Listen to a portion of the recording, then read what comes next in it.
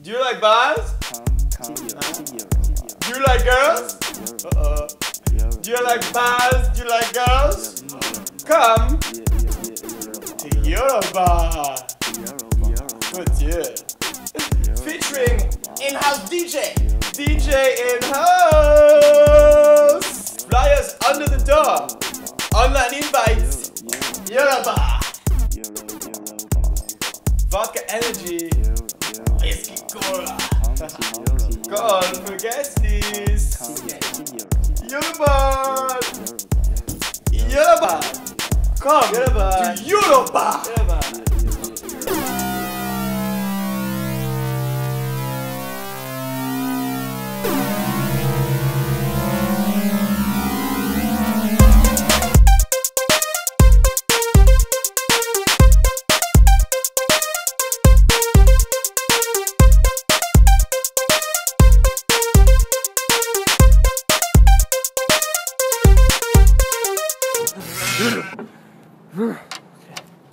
Enlightened masses, I'm Oren Lefkowitz.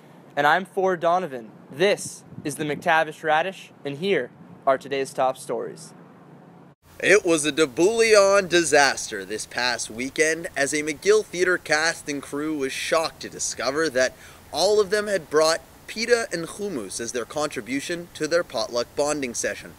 Despite the glaringly obvious lack of leadership that led to the mix-up, all attendees remained calm and resilient as they pretended that nothing was wrong and that the, quote, garlic hummus really complements the roasted pine nut hummus. An ordinary Intro to European History lecture took an unexpected turn this week when the professor and his students seized the opportunity to draw hundreds of penises on a sleeping student's body. Reports indicate that the sleep-deprived first year, Andrew Altman, dozed off approximately 20 minutes into the lecture, whereupon the professor quieted the class, grabbed a black Sharpie from his desk, and proceeded to draw a life-size phallus on Altman's cheek. After the student had been sufficiently vandalized, the professor resumed his lecture on the Punic Wars. It's day 2 of the chef-on-call corruption trial, and from what we can tell, the tension was so palpable you could taste it. I'm sorry. Legal correspondent Jane Locked and Loaded Davies is at the Palais de Justice at the scene of the trial. Jane, what can you tell us about the day's events? Oren, it's been a long day down at the courthouse, with countless witnesses brought to the stand and both sides cross-examining like the Roman soldiers of Golgotha. Chef on call, who has been accused of bribing McGill professors into creating harder exams, seemed to be holding up all right for the most part. But that all changed in a flash when the founder of Chef on Call, Roberto Malbigot's iPhone, was anonymously submitted and presented to the court. Discovered in the chef's phone were records of countless phone calls, text messages, and even a few unopened Snapchats between Mr. Malbigot and several McGill professors. In exchange for harder exams which covered more and more course material, the chef gave these professors everything, from briefcases of straight cash all the way to 2-for-1 chicken burgers. The court was astounded, and I gotta tell you, Oren, that's when things really got ugly. From playing the naive and innocent card, the chef quickly devolved into a finger-pointing tyrant set on bringing everyone down into the deep fryer with him. He made allegations against everybody. Almost all the late-night ghetto restaurants were targeted as the chef played the "but everyone else was doing it too" card.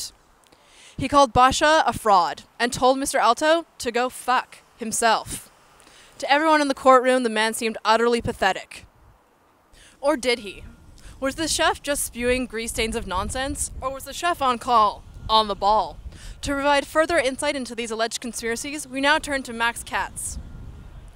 Now, Max, what can you tell us about these heavy... Jane, what Mr. Malbigot is referring to here is a deep-seated history of corruption dating back to 1958, when the Big Seven restaurants began regularly meeting with McGill administrators.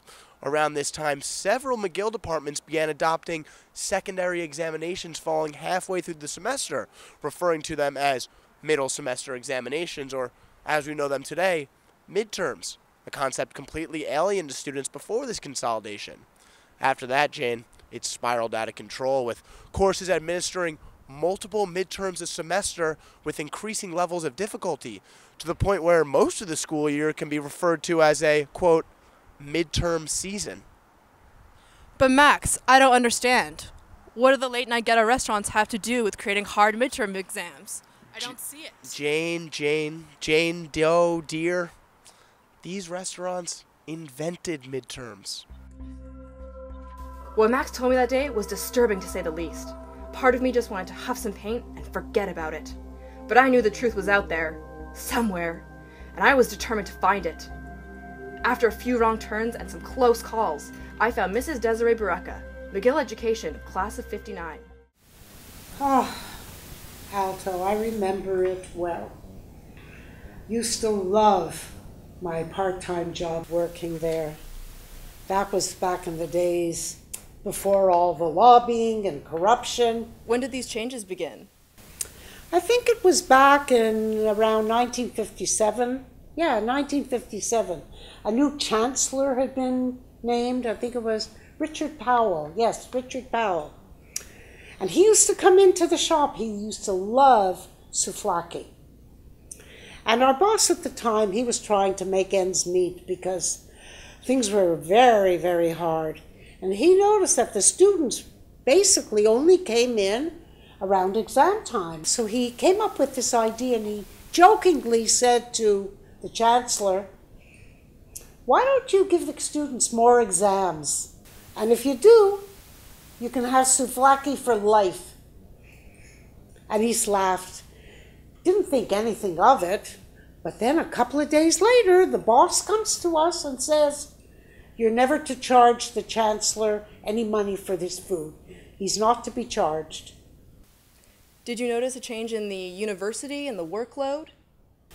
It used to be one wild party after another wild party until exam time, finals, and then we would cram and study. And my grandson, Elan, I told him, "You're working too hard.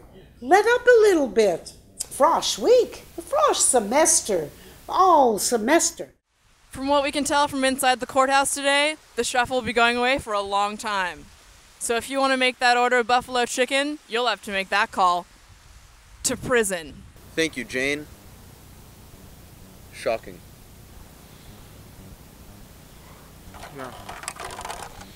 Yeah, big story.